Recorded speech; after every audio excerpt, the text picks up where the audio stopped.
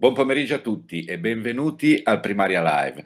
Io sono ancora qui a casa, io resto a casa, vedo ancora Luca nella finestrella, ormai sono abituato, so che c'è Max che è lì da qualche parte che ci sorveglia, anche se non lo vedo, e continuiamo in questa maniera, anche se presto speriamo di cambiare e speriamo come sempre di riabbracciarci. Allora, oggi è una giornata particolarmente importante perché finalmente arriva Oxford. Un ospite nuovo, un ospite importante.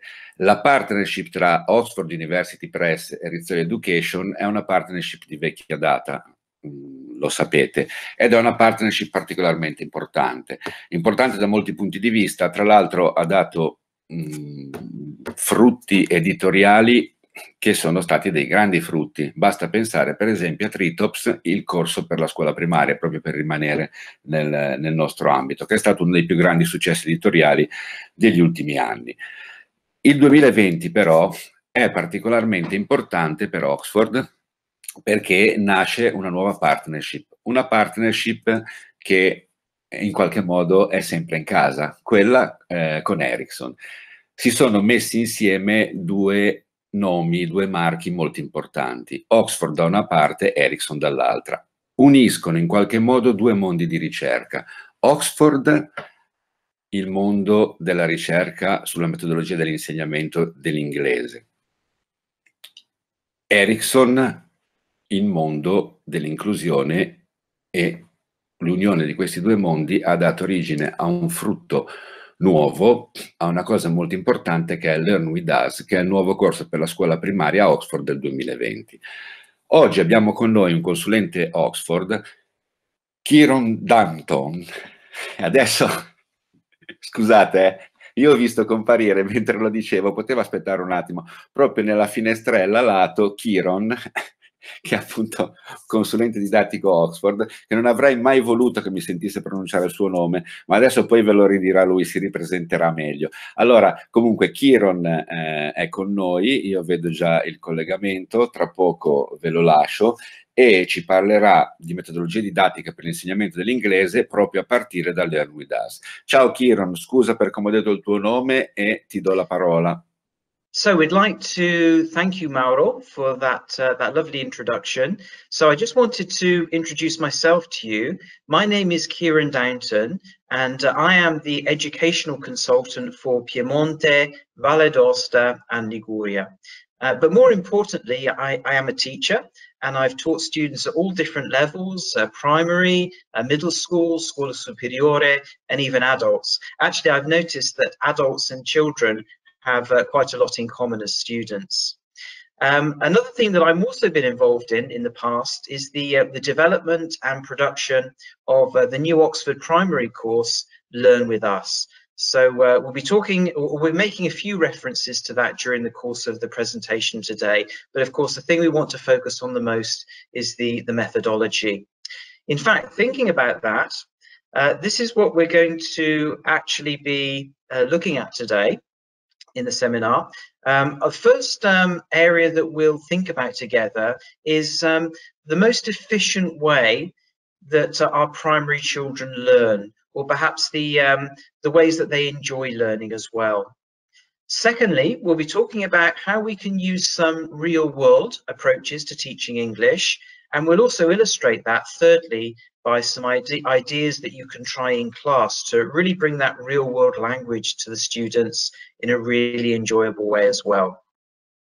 So then let's have a look at the answer to the first question.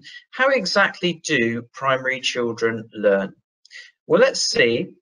Here we have an interesting quotation on the screen that was mentioned by an educator here. He says that one of the first things a young child learns is to talk about here and now. So what is here and now?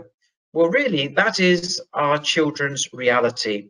And we can see that as well from the other sentence on the screen. Children learn from what they see and do in their everyday lives. So, of course, their everyday lives when they first come to scuola primaria is very few factors, really. It's very few areas. We can see just a few of them here. So here we have our child in the middle of the screen, and his world at the beginning, as you can see on the left of the screen, is his home and his family. Also, the next picture on the left, his school friends too. That's a very important aspect of his activity. Then on the right side of the screen, school and his what he's doing at school when he's at school. And finally, at the bottom of the page, notice also his all the times that he plays, whether it's playing at home or playing in other places as well. These are the things that he understands. It's areas of vocabulary in Italian that he knows and that are important to him. And of course, we know that as the student gets older, that world will gradually expand to embrace the whole world, as it were, when they become adults or they become older students. So these are the areas really that they can also relate to and connect to when we use and we teach English to them. So closely connected to the importance then of providing that kind of input for them, we can see really how we can be effective in teaching them. We need to also create routines in our teaching. That's something that's quite easy to do because really every single lesson that we have gives us a perfect opportunity to give them routines. So we can include in those routines, as we can see on the slide, a real world context and examples. We've already seen why that's so important, because it's something that the student relates to, that they understand, that they can see that it's useful to them in their everyday lives. Also, by having routines, we help the children learn by doing, by actually doing some kind of activity that involves the vocabulary, the language that we're teaching. And then also by means of routines, we present opportunities to reinforce, repeat, and revise language. So really routines can be very simple. It might be that we have an English time when we begin the lesson. Maybe we perhaps wear a badge or a hat that really distinguishes the English lesson for being something different. Also, many teachers use something called a day chart, where we have a sort of a poster where we can put different flashcards in according to the day, the date, the weather as well. So again, this becomes a regular routine that the children can use to learn and really use language that again is connected to their real life. So those are just a few suggestions. Something that's closely connected to routines is also repetition. So we see the question there, why is repetition so important? Well, repetition is something that children enjoy. I don't know if you've ever noticed that many children, certainly when I was a child, I enjoyed hearing the same story, the same bedtime story over and over again. So it's something that children enjoy. It's also something that we can use and exploit when we are teaching English, because to learn a new word, even in our own language, we need to hear that or that word many times in many different contexts. So repetition is what allows us to do that. Connected to that, it also means that when we use repetition, it makes what we learn memorable. It also helps with word recognition skills. So through repetition, the students are able to recognize a word in a sentence. They're able to get information from a sentence, and they're also able to create a context to be able to understand what is being said. And connected to that again, we also see that repetition helps to develop both speaking and listening skills. If we think about it, this is what happened when we learned our mother tongue. Really, when we were very small children, when we were babies, we just sat at home and we listened to our parents use certain words in certain situations, certain sentences in certain situations. And then once we'd been listening for a while, at a certain point, we began repeating those same sentences and words in similar situations. So this is a very natural language learning style. So what kind of formula do we have in our classroom when we put all of these factors together? When we have a real world context, we have real world settings, and also have that routine and repetition. Well, this is the situation we have. We create a fertile classroom, we could say a fertile ground for communication, for real meaningful communication for the children about their everyday lives. And we really create a meaningful way of communicating according to what is important to them as well. So let's make sure that we do include those factors in our teaching if we can. Now, closely related to what we're talking about here is also another area of our teaching, which I know you've been doing already for many, many years, and that is competency-based learning. We say that it's closely connected to the real world input because really competencies are based on real world, aren't they? They're based on teaching and using real world situations to help our students to develop skills which then they can use in their lives, their real lives now and also in the future as well.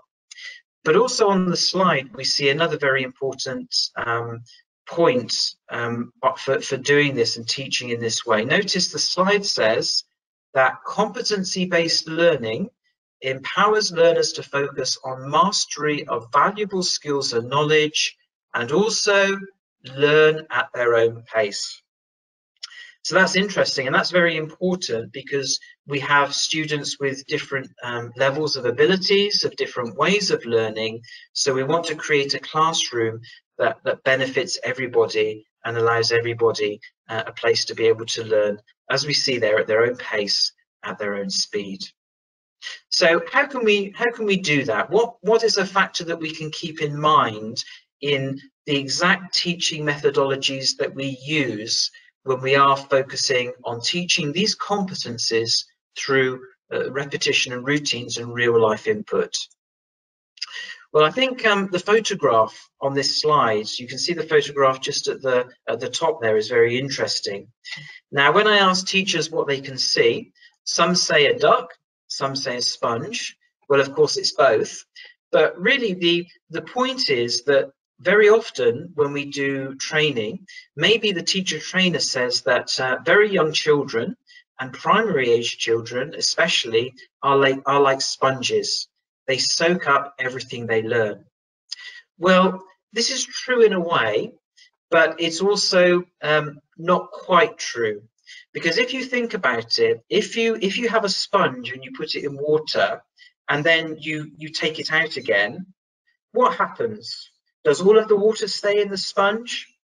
Well, obviously not. A lot of water stays in the sponge, but a lot of water also comes back out again.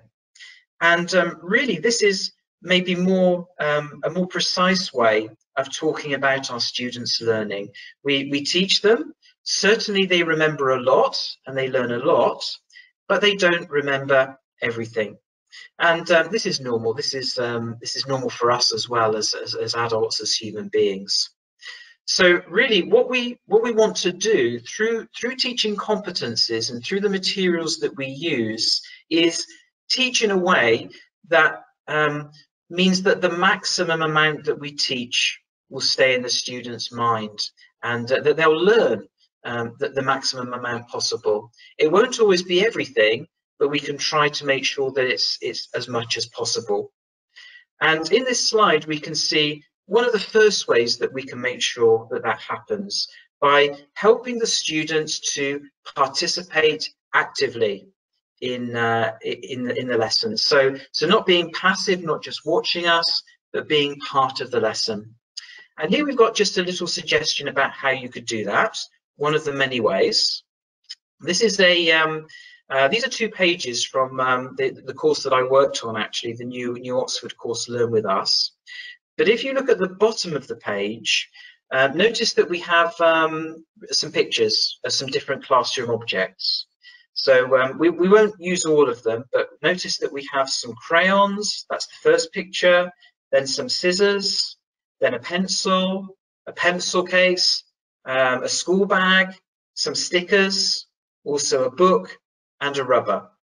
So what we suggest you do is before your students listen to anything, before they watch a song, just use the flashcards of these objects and teach the children the words and the actions. So stand in front of them, show them the cards, and get them to repeat the word, to do the action. Obviously, you might need to do this a few times, so you just stand there, and for example, if you hold up the flashcard of the scissors, then you show them this one. So this is something to do before you even listen or watch anything, because when we do that, we help the students really to tune in. All of the class then will be able to master the actions, the gestures for the items, and also be able to learn the words and then pick out the words by the time they listen to the song or watch the video. So we can make sure that we don't have a situation where some students are doing the actions because they've learned them, and others maybe are just standing, dancing a little bit, pretending or enjoying the song, but not really grasping the vocabulary that's being taught to them. So by doing this, we can make sure that all have a part in the video. So would you like to see the video of the song? Well, here it is. I've got it on the slide for you. So let's watch it together, and let's learn a few real life classroom objects in this very catchy and memorable song.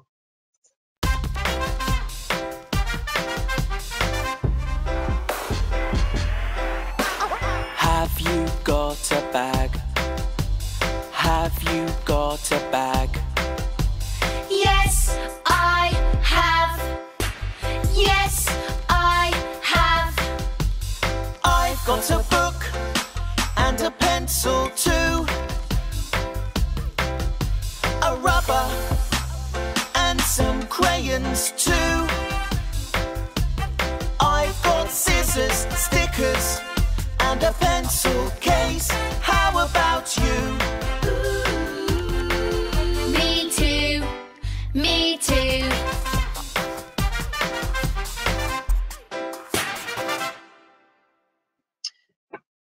So we hope you enjoyed that, and of course, again, we can see that real life link. Everything that we've been talking about here is being put into action. So these are objects that our students know, that they use in their world, in their lives, and we've used repetition to really reinforce that vocabulary with them.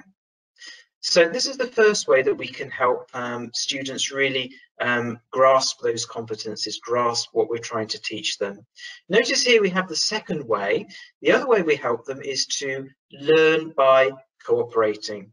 So let's have a look at really an extension of the activity that we've just done. This, as you can see, is an example from the first level of Learn With Us. We go back again to our flashcards. So this time you can use them in a different way.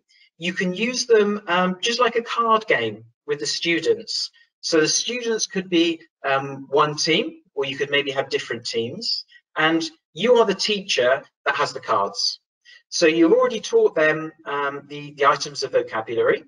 So you've already taught them obviously the crayons, the scissors, the pencil case, school bag, stickers, book and rubber. We won't worry about the other ones for now, but maybe you could just start with those 8 different words. So then all you need to do is use the flashcards as cards, have the cards facing towards you so the students can't see them, and then one student at a time, or maybe one team of students at a time, you go up to them and you say to them, "What have I got?" And they have to guess or get one of the cards right. So maybe you could have perhaps 3 or 4 of the words that you've taught them, 3 or 4 that you haven't, maybe not all of the items. And if they get the right item, if they guess one of the things that you've got, then obviously praise them, take the card out of the ones that you're showing, tell them they've got X-ray eyes, they really enjoy that, and then go to the next team. Of course, the next team though, or the next student, has to remember what the other team or the other students have already said. So they maybe have to work together as a team, they have to remember and make sure they don't repeat what's already been said, to make sure that they eliminate all of the cards and guess everything that you've got. So this really provides a lovely opportunity for the students to be able to cooperate together, to make sure that they beat the teacher, that they make sure that they win the card game that they're playing with you. So this is just one example. Again, of course, there are many others that we can use, and many other opportunities in this course. So the third way that we can really help students to learn through repetition, through routines, through real life situations, is helping them to develop that precious competence, learning to learn, in this case, through authentic tasks done by real, authentic children. And here we have an example of that. This is quite a high level, actually. This is level 5 of Learn With Us. And in this lesson, the students learn to give directions. So notice the first exercise, they've already been given some vocabulary in a previous exercise, but the exercise 3 here is to give the students a bit of practice and write down about how they would give directions to somebody from a place in their town to school. Then after that, we have a specific language in action exercise where they watch a video of this dialogue. But as we watch the video together now, notice who it is that is asking for directions and giving directions. So here we go. Let me just press play.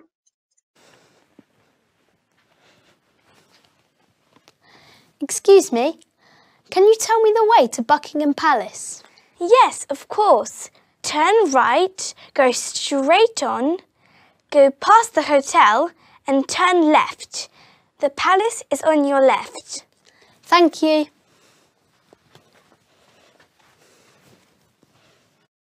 So we hope you enjoyed that. Notice though that this is a dialogue with real children who are the same age as our students. So it's something that attracts their attention, that they're interested in, that really helps them to understand that it's something that they could also do if they were in the same situation. So it might be that somebody English asks them for directions in their city and their town, and here they have a model of children of their own peers doing the same thing. So let's go on to our next point. Something else that we want to help our students to do through teaching competencies is to be able to construct their own knowledge. So this is really important. It becomes even more important now in the rest of their scholastic lives and also their working lives as well. We often have to go and find information. We have to understand that information and put it together in some way. So here we have an exercise that allows them to do that. This is called My Project. It's something that's found very frequently in the Learn With Us course. And if you look, we can see there are 3 different steps that the student has to follow.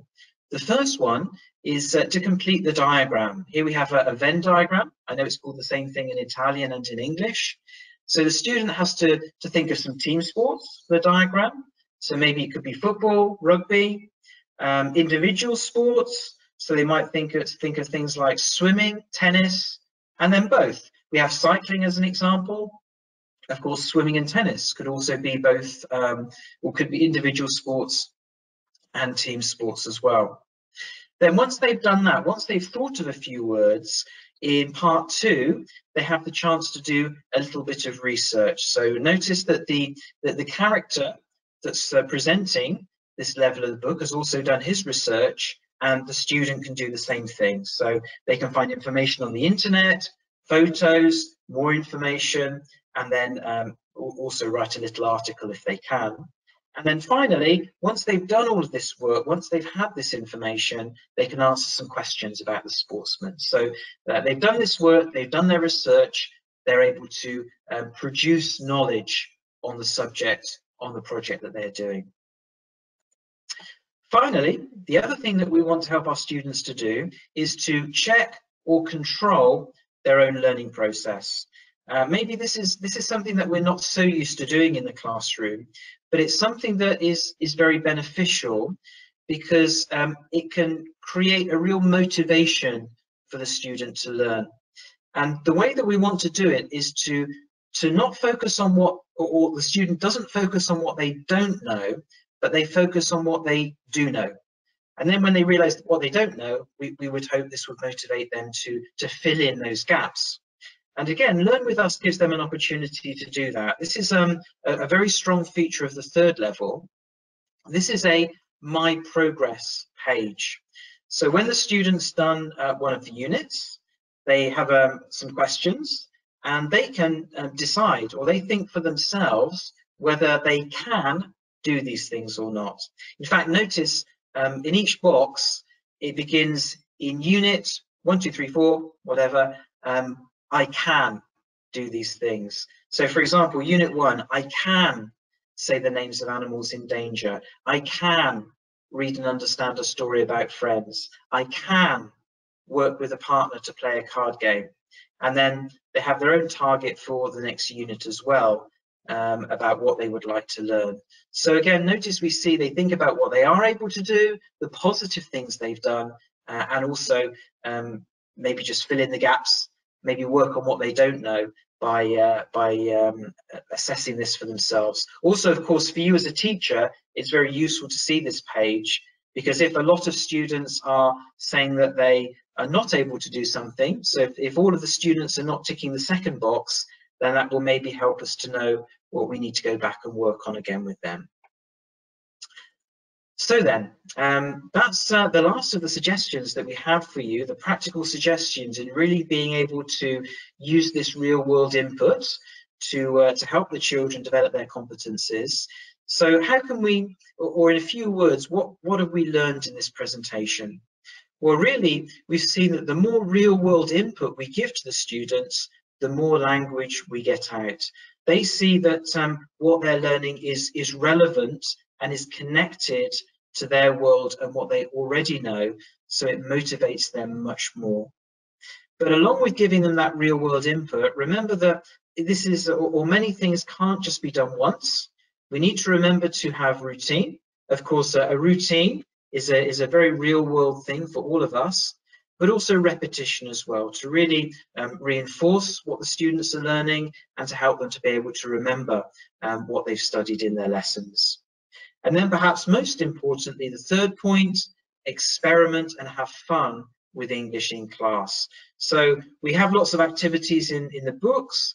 Maybe think about how you can personalize some of those activities for the class, how you can make them more interesting for the students and for you as a teacher as well. And when we do that, we can make sure that we're really having fun with the students, that we're enjoying the lesson, that they're enjoying the lesson, and that really English becomes a positive experience for them, and really something that they can enjoy, not just in primary school, but also in scuola media, scuola superiore, and the rest of their lives as well. They can really enjoy language learning and language acquisition. So then, we'd like to thank you for listening to the Oxford part of Rizzoli Primaria Day. We hopefully this is methodology that you can really continue and use in your classrooms when you go back. And if you would like to know any more about the Learn With Us course, please talk to the Oxford Educational Consultant that is in your area, or of course your Rizzoli agents as well, and they can give you more information and show you the course. So thank you very much, and I look forward to meeting everybody in the future. Grazie Kieron, grazie di tutto. Allora grazie a tutti voi. Noi ci vediamo la prossima settimana per un grande appuntamento live. Grazie mille, arrivederci.